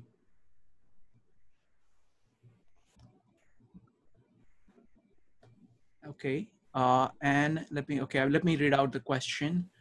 Would it be, so this is for you, Sherri. Would it be fair to say that as Sullivan's vision was vertical, Frank Lloyd's evolved on the horizontal plane? Anne, can you speak? No, your audio is not working very well. Okay. All right, so that's the question about vertical and horizontal. That's actually pretty interesting because, and this kind of gets back to a couple of other questions earlier on about the differences between Sullivan and Wright. And you have to take a look when you're looking at their bodies of work. Most of what Sullivan built was in the city. Most of what Frank Lloyd Wright built was in the country. And that's why one is primarily horizontal and the other is primarily vertical. And it really gets down to form follows function for both of them. There are skyscrapers that Frank Lloyd Wright designed. They are very tall. They're every inch of it tall. But it wasn't that common that he was building skyscrapers. It was much more common that he was building houses. Okay, folks, it's getting a little late. So what I want to do is I want to now go directly to takeaways. I want to see what you got from this presentation. So I'm just going to call on people in the order in which I see them. And you can spend up to 2 minutes talking about what you got from the presentation. So let's start with, let me see, Oksana, Dave. Yeah, go ahead, Sherri. I just want to say, if anybody's got other questions and want to stay at the end, we can do that too. Yeah, no, what I want to do is that, what we'll do is that let's hear all the takeaways. Let's look at patterns in them, and then we will get to arrange, we'll address them directly. We'll not address them as they are, as they're saying it, but we'll look at the patterns and then go back and maybe open it up to questions again. Okay. All right, folks. So next up is Oksana and Dave. Go ahead, Oksana. Yes, well, thank you so much for the presentation. I live in Chicago, so it's not for a long time, but I'm still learning. To me, my takeaway is I definitely want to read more. I want to read this, the essays, and the poetry to me is just very special. I can't explain, but beautiful and warm, and definitely something that I want to read more and process more. So that's my takeaway in general. Thank you so much. Thank you. Next up is Donald, Donna, and Marisa. Donald, go ahead. Yeah, my name is Donald, and I'm a speech therapist, and I work in the New York City public schools. And I've been thinking about how I dress. And I dressed last year to impress my principal. And I didn't get along with the 4th or 5th grade boys. So I think I might come in with the Black Lives Matters t-shirts the first day of school, and probably wear some basketball players' faces on my t-shirts.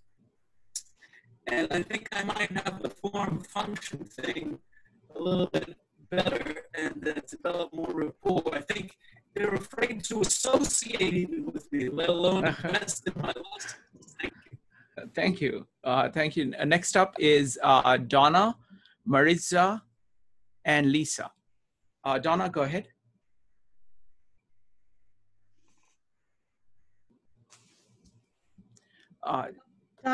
Your mic is on mute. I actually didn't have my hand up, but since you called on me, yes, I will say I'm so glad you chose this topic. Prior to now, I had always thought of Louis Sullivan as just sort of an adjunct to Frank Lloyd Wright. You know, oh, he studied with Louis Sullivan, but now let's get on to Frank Lloyd Wright. And it is such a treat to see the roots of and the inspiration and the real importance, significance, and largeness of Louis Sullivan. And I really appreciate the way you handled the presentation of it. Thank you. Thank you. Thank you, Donna. Next up is Marisa, Lisa, and Ed. Marisa, go ahead. So this was a really informative session for me. Thanks to you both. It was very enjoyable. I think for me, my takeaway is actually something that you said, Shrikant, is kind of resonated. You said true function is always trying to find its form. I think that's a great kind of like a metaphor for a way for a person individually to attempt to find a structure and order in one's life. It seems like it's a good hone-in beacon for people. Thank you. Thank you, Marisa. Next up is Lisa. Lisa, go ahead.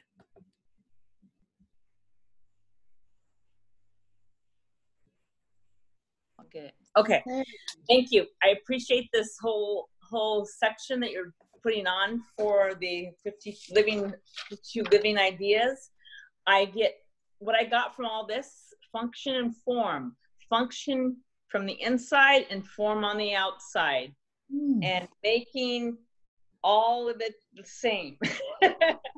And that's what I took away from this, and that brought tears to my eyes. And there was a time I had to bow out of the whole conversation because I had quite a bit of a swell up. So you're talking about thinking that I didn't write down because I was swelling up with tears, and that's exactly how I think. And I've never had anybody talk to me in those words, and it was so beautiful.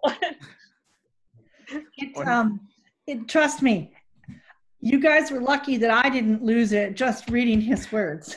Because usually when I get to every inch of it tall, I'm a waterworks myself. Thank you. Thank you, Lisa. I really appreciate that. Next up is Ed, Joe, and Paul. Thank you very much, Sherri. It was fascinating. I appreciated to learn about the relationship between Sullivan and Frank Lloyd Wright. Frank Lloyd Wright, a form and function is incredible. I've been in dozens of his homes, and they're just incredible. In Evanston, Illinois, Buffalo, New York, and many other places. And he is one of my favorites. And Chicago is certainly a fascinating city with an incredible architecture. I also am going to reread The Fountainhead. I'm not an Ayn Rand fan. I did see the movie. I like Gary Cooper in the movie. I like the way the movie was presented, but I would like to look at it again from the perspective that you've given and see if I can maybe appreciate Ayn Rand a little better. Maybe not philosophically, but her roots, how she developed the interest. Good. Thank you. Thank you. Next up is Joe, Paul, and Marjorie. Joe, go ahead. Yeah, I mean, there are certain parts of kindergarten chats that I actually have to go back and read now and really think about a little bit differently, and how closely this is actually related to analyzing the human experience itself. So that's what my main takeaway is how design and the human experience are so intrinsically linked. And as well, that this are, as far as some of the functional aspects of it, even within modern finance, I still have some ideas about banks and their multiple uses, and his designs I'm going to go look at a little bit more closely as well. Good, good. Thank you. Thank you, If Joe. you get a chance, go see them in person. It's always better in person. Next up is Paul. Paul, go ahead. So one more time, Sherri and Shrikant, thank you very much for introducing Louis Sullivan. And basically, it helped me make my decision stronger, that I will continue design what I like design, and that it will give me more satisfaction, because I was designing only what I could sell. And now, lately, last couple of years, I'm designing what I like to design. And it's definitely much more rewarding than just to design for customers. If I can design what I have in my head, I'm much more satisfied with the product on the end. And you gave me you gave me a reason to do it. Basically, you helped me to be satisfied with what I am doing, even though it's not so financially so viable. Thank you, Paul. I am right there with you. Designing what I like, so much more rewarding. Sometimes you cannot look just on the finances, because I don't know if you are an architect. I am just licensed designer. You listen to your customers. Sometimes you know that they are wrong, and you cannot just talk them into the proper way of thinking, because they saw something and it's not technically possible, or that you know that it will be disaster on the end. So what I'm trying to do, just to design and build, and then deal with it. Thank you, Paul. Next up is Marjorie, Pi, and Loy. Marjorie, go ahead. Well, I feel like I'm all over the place, because what I focused on initially was your concern that you couldn't communicate what it was about this person that changed people's lives, or that were basic. So being a writer and a language person, I focused on that. And that's where I got the thing about maybe if he were less poetic, he could communicate better, you know. But then you kept going on, and it seems almost like there are a lot of architects here. And are you an architect, Shrikant? Nope. Oh, so it's not just for architects. Nope. You know, this is the first time I'm here. Okay. I'm an architect. I know. So Marjorie, there are many, you know, we do this, we've been doing this every day. So I'm glad that you're here for the first. So what, you want to add anything to your takeaways?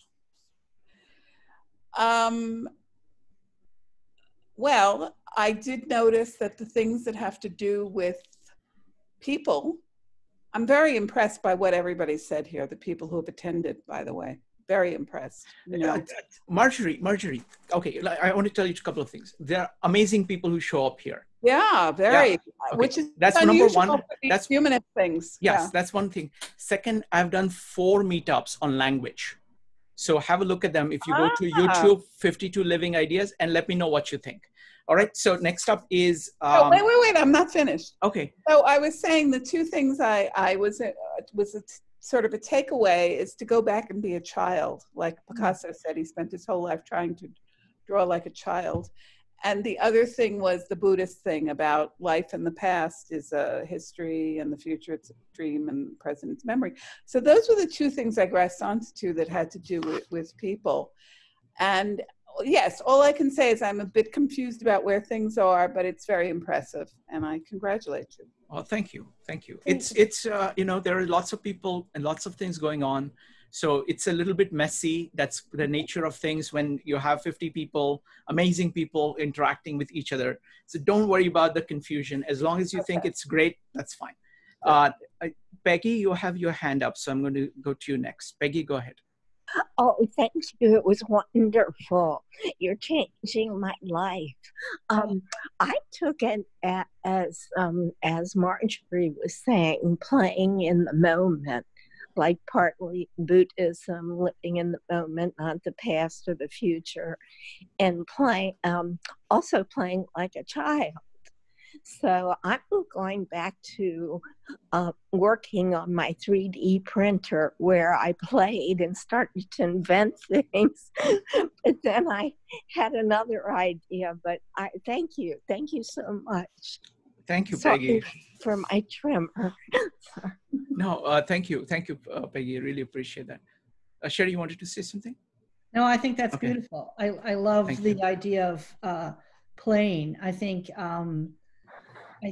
when you're doing the right thing in life, you feel like every day is, you want to get up. You want to do it because it's just a joy to do. Yeah. And both those points about being a child and being in the present, those are very profound points. They're very simple points. I mean, what it points to is that he's saying that this is natural. This is natural part of who we are. And you can see it in children, and you can see it in yourself as a child. And it's it's all about, you know, kind of unlearning things and kind of getting rid of things that are stopping you so you can operate more naturally. Next up is Louis, Marina, and Sanjay. Louis, go ahead. Okay, this subject is new to me. Thank you for the presentation. I learned a lot from it.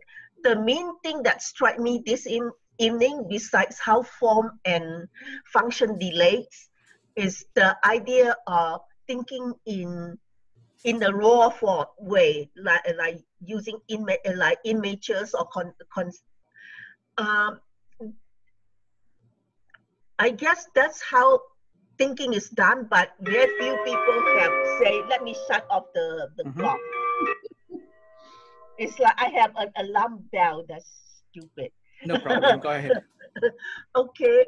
The thing is, you can think in whatever way you like, in a raw form, unexpressed, but in order to communicate it, you have to either roll out the diagrams or translate into languages. And that's how I'm thinking how this relate back to the intuition and logic when how to use, like, change from one phase to another that we learned in another session on the language on writing, and how the two relate. Thank you, Louis. Next up is Marina, Sanjay, and Christian. Marina, go ahead. I'm gonna give you takeaways that you're not gonna like, but I'm gonna say it anyway. Marina, I'm used to you just criticizing everything, so go ahead. I'm amazed how easily Sherri has managed to get people to do that I've been trying so hard to do for the last 3 decades, since my friends call me reincarnation of Ayn Rand, because I used to speak things that later on I read in her books. I also want to thank Sherri for allowing us to ask questions afterwards. Okay. And my biggest point, I'm still stunned that you, with your philosophy in life, would do anything that propagates Ayn Rand. Okay. Next up is Sanjay, Christian, and let me see, and Sandy. Go ahead. Sanjay. Yes, so for me, a takeaway was that I was not as familiar with Sullivan. I learned obviously that he was the father of skyscrapers. I did not know that he and Frank Lloyd Wright were contemporaries, possibly with complementary styles and philosophies. Something that really I found, I don't know if this is necessarily ironic, but one thing that I find interesting is that both of their styles, their function and their structures were based on the operating environments in which they worked in the city versus nature. And ultimately that resulted in affecting the forms that they developed. So in a sense, the span of their works, contrasting each other, almost seems like it function followed form. Form followed, no, function followed form, yeah. So anyway, the other point that I got out of this that I thought was pretty interesting, there was a quote that you read of him where he was describing the entrance of a building, and he said that the entrance should always be designed for the eye to naturally gravitate to the entrance. And that's actually a very, extremely it's at the center of most art forms, that a true artist really takes the viewer's eyes on a journey. And I was very surprised to hear that he said that. Very interesting. Thank you, Sanjay. Next up is going to be Christian, Elena, and Herb. Yeah, let's see if my audio works. Can you hear me? It works perfectly. Go ahead. Okay, Christian. awesome, great. Wonderful presentation. Thank you so much. I think my biggest takeaway that comes to mind very intensely is the great power of analyzing phenomena in terms of form and function, and in particularly looking very carefully at function, not as it appears or is stated, but trying to be objective about function. And then that will explain so much about both the form, and the form might in its ugliness or perfection or these manifestations, like how there's this hidden thing underneath, which is function. I find that very fascinating. Thank you, Christian.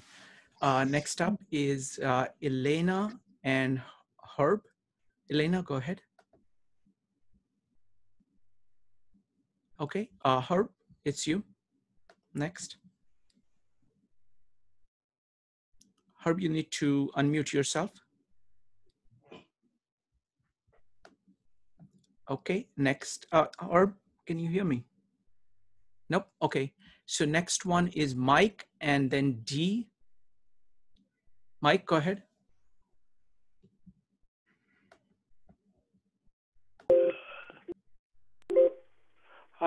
Okay.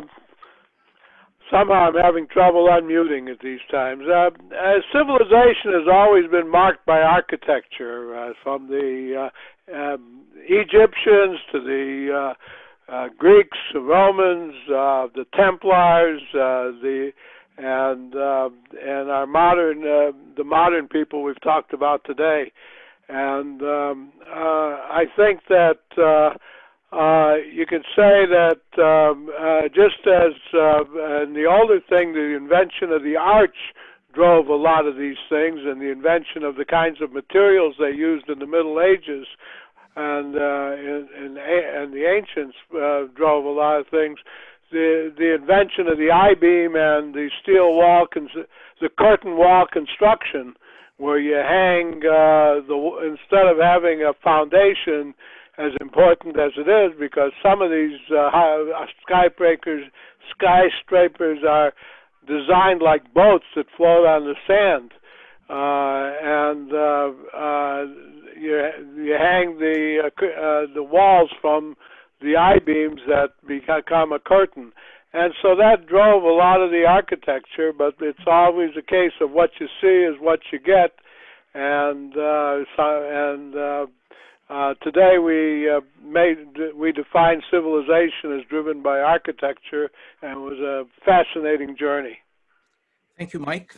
Next up is Albert, and then John Leckerman. Albert, go ahead.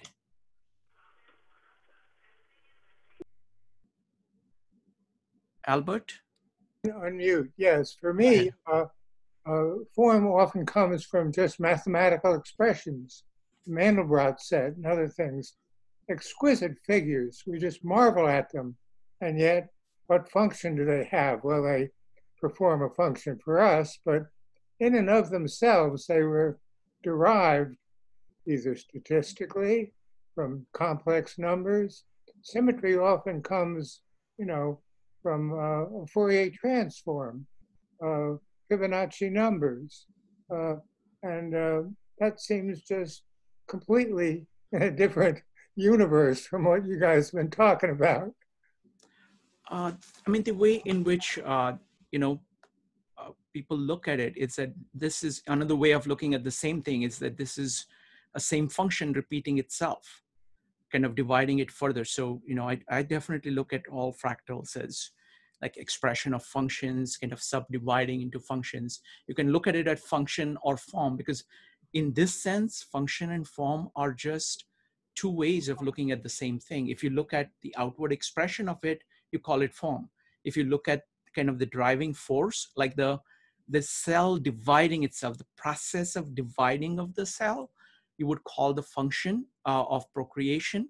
And then the structure of the cells that we see in, let's say, a plant structure, the spirals that we see, we call it form, but there is a function behind it. So similarly, the same kind of principle would apply for these ones too.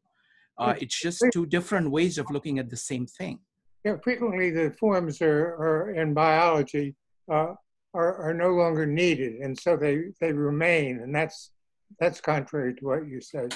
Sullivan was able to talk about form follows function, but then he began to put these decorations. I mean, what was the point of the decorations? Well, yeah, they're pretty, but they're you like them. Not any of the things that he said the building had to do. None of them were listed. I wonder what your architect has to say about that. Sure, sure. Albert, I will have Sherri address that. I think we're coming to the end of the takeaway. So one question for Sherri after this is done is, what is the role of decoration in the architect of Louis Sullivan? So now next up is Gretchen and John Leckerman. Gretchen, go ahead.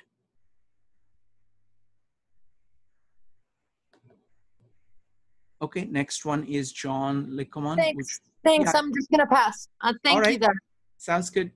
Next up is John Leckerman. Would you like to say something? All right, then next one is John Roth. John.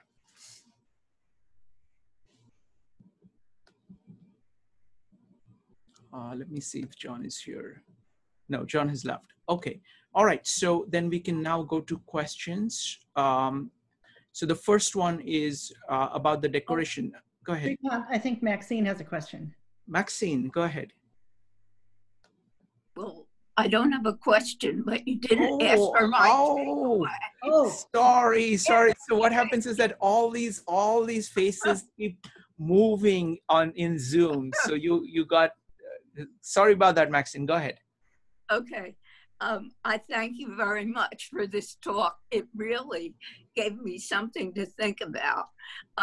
I am not familiar with Sullivan's work, but I live about 5 minutes from 2 rows of Frank Lloyd Wright houses. Now, I almost bought one 45 years ago. Yes. But I couldn't because it wasn't functional. It had a winding staircase without a railing, I mean, it was 45 years ago. I could have lived with that. But do you want your kids falling down the stairs? I mean, the kitchen was very, very small. Everything was scaled wrong somehow, but it was beautiful. You would walk in and you would really be impressed. And the whole row was for sale, and each house was individual, but each house was non-functional. So I maybe we'll go back and take a look at them again, and maybe I will look at Sullivan. I love his philosophy. I may not like his houses, but I do like his philosophy, because I went to the Actors Studio for 10 years, and they had the same philosophies. And they, everything was moment to moment. Everything, it was childlike. If you, the most creative people are childlike.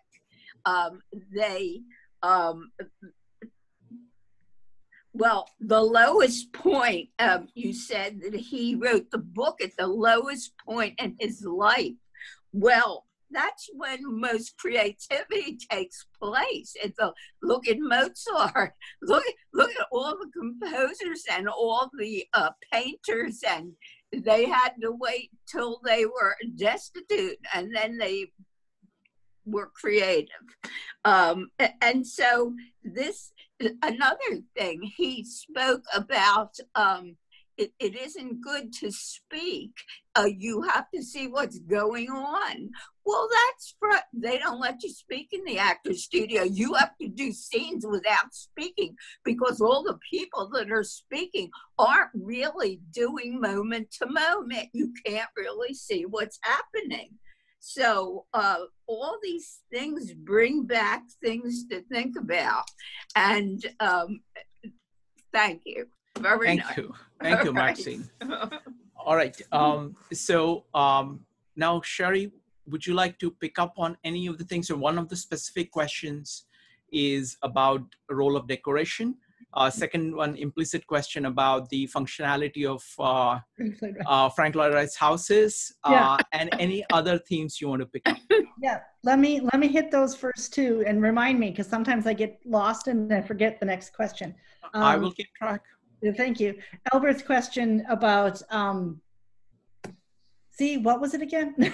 A question, no, his question was, you know, he was saying that it looks to him like that. What's the function of the decoration? Yep. I think really you need to remember what he says. It's about drawing the eye.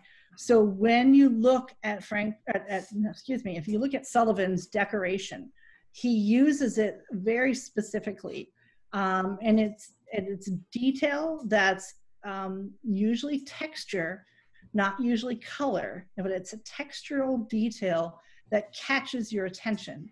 And it's very much like an artist that will draw you, like I mentioned before, through a painting.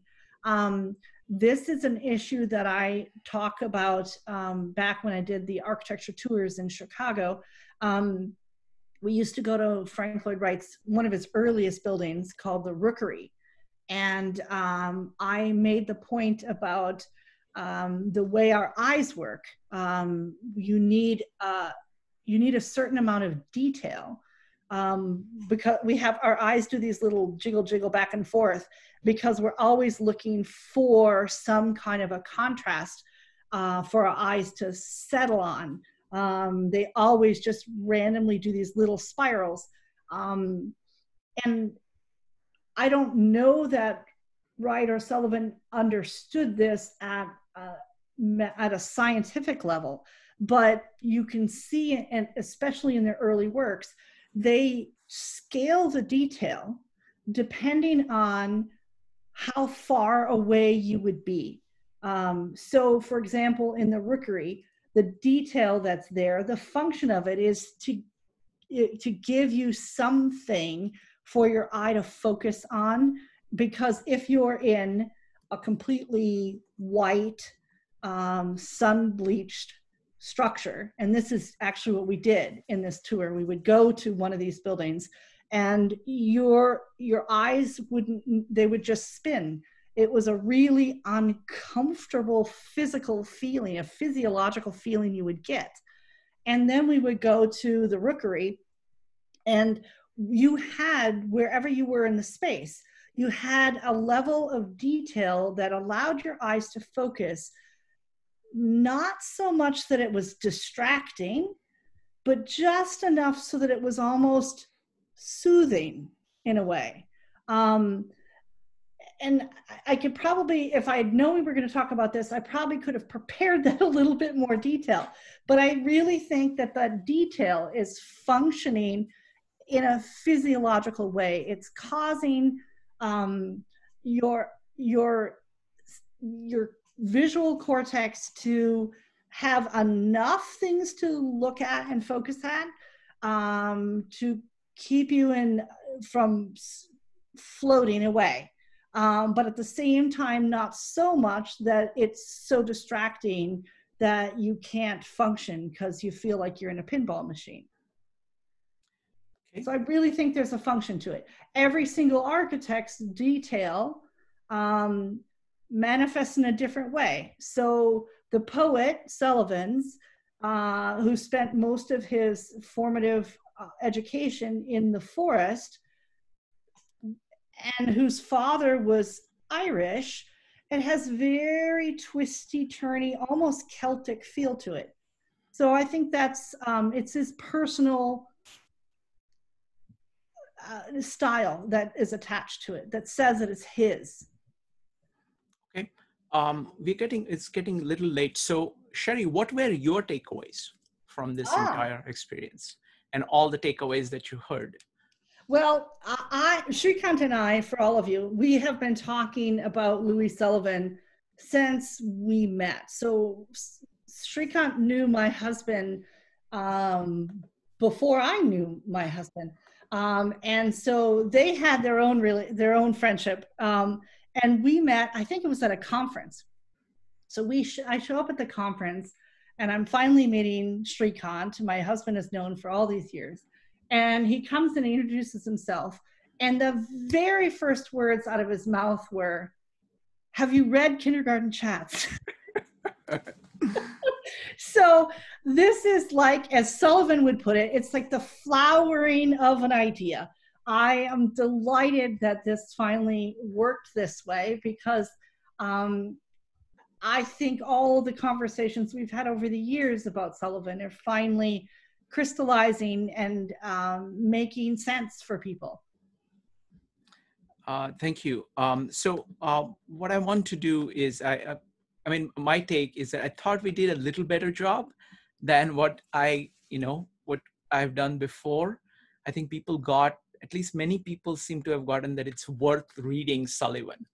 And I'm planning to do more meetups on Sullivan. I will try to figure out how to do it. I'll see if I can rope Sherri in, because that always is like a trump card. It's like, because she provides a lot more kind of detail and richness and kind of connecting things and application of things much better than I do. So I think it's, it's like this, this interaction works really well. But I'm going to try to map out what else. And I'll be putting this video on YouTube, and I'm also starting blog posts where people can put comments and ask questions. So that way we can continue this conversation. And because I'm really curious to see what is the impact of this presentation? How many of you actually get something, significant out of it? It is one thing to say, okay, this looks really amazing. It was amazing. I got something. The question is, what is how much did you get out of it over a period of time? And so that's something I'm very curious about. And but with that, I'm going to say good night, and we will see you soon. Thank you, Sherri. Really appreciate it. It was delightful as always. Thank you, and thank you all for coming. Thanks. Bye. Bye.